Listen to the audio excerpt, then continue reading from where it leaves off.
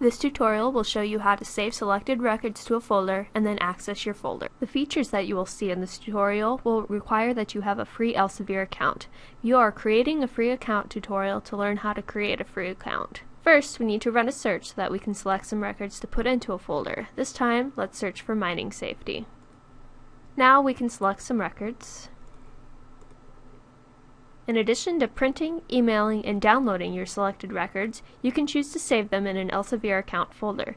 You can do this by clicking the Save to Folder link. If you already have a folder, you can choose to put your selected records in that. However, if you do not already have a folder, you can create a new one. Simply type the name of your new folder into the given field and click Save. Click on the Return to Previous Page link to return to your search results, or click on your folder name to view your folder.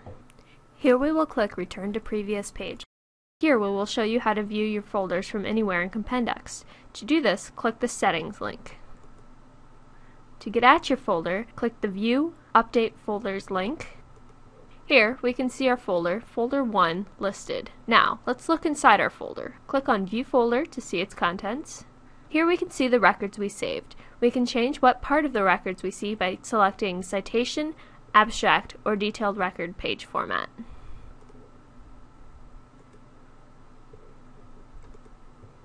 We can also print, email, or download these records using the links that we saw in the previous tutorial. If we decide that we don't want these records in our folder anymore, we can delete records by using the Remove or Remove All buttons. Now, let's go back to the View/Update Folders page by clicking the Return to Previous Page link. Here, we have a couple of options to modify our folders. We can click Rename Folder if we decide that we don't like the name Folder 1 anymore. Type a new folder name into the field provided and click Save. Now, if we decide to delete our newly named Folder B, we can just click the Delete Folder link. To learn more about searching with Compendex, view our other Compendex tutorials.